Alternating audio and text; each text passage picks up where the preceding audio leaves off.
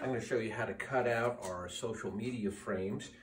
These come solid, and the reason for that is to protect them in shipping, because without the centerpiece, this would be, subject to being bent and damaged in shipping, and we don't want that. We want them to come to you in good shape. So you cut them out. It's real easy to do. We strongly suggest using a steel ruler and a knife, a sharp knife. This is a utility knife, but an X-Acto knife or any kind of really sharp knife works well.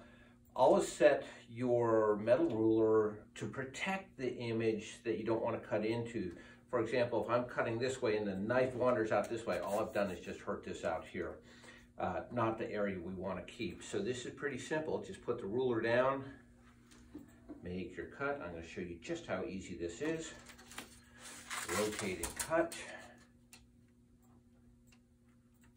And hold it down securely, press firmly.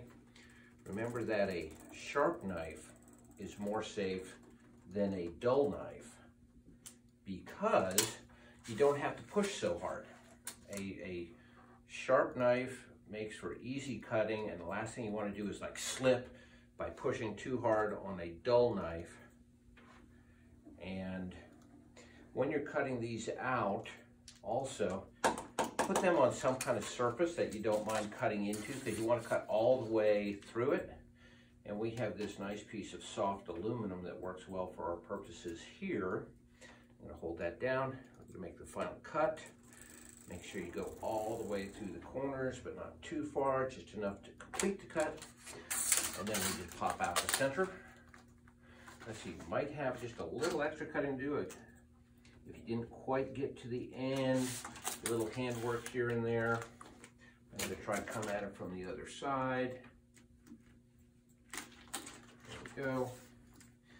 Come at it from the other side over here. And see where I'm cutting, so I don't need the ruler. And it pops out. And there we go. Just like that. Happy holidays. So that's my Mr. Rogers version.